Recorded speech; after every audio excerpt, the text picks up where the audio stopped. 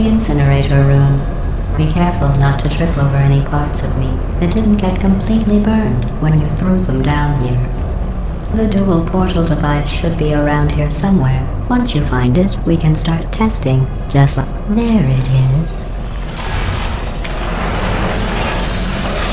There. Good.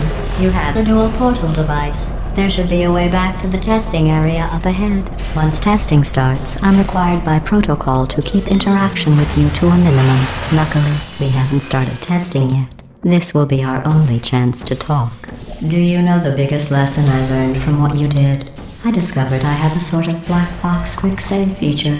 In the event of a catastrophic failure, the last 2 minutes of my life are preserved for analysis.